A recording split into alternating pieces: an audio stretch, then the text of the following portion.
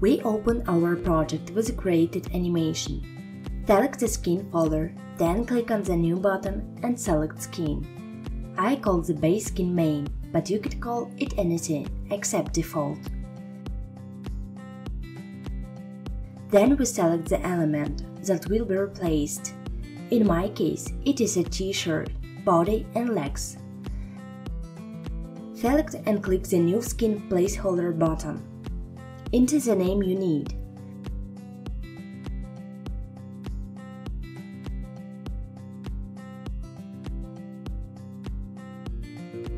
The mesh should be in the new skin container, so we drag our mesh, creating a skin placeholder for all the objects to be replaced.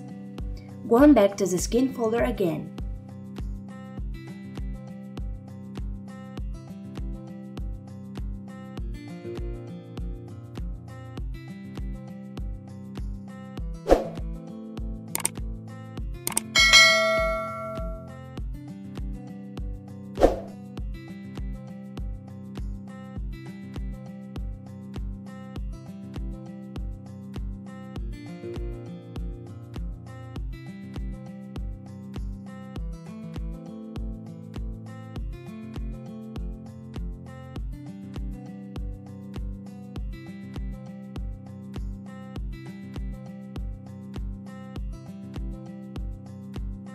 We can create a new folder for skins, but since the mesh body has the same shape, only the color differs.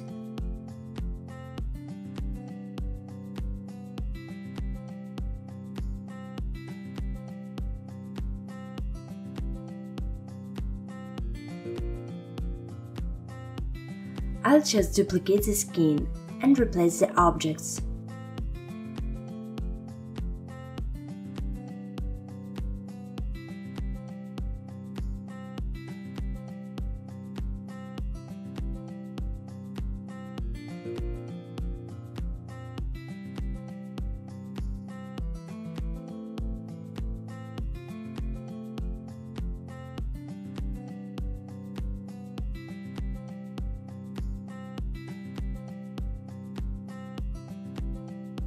As you can see, everything works perfectly.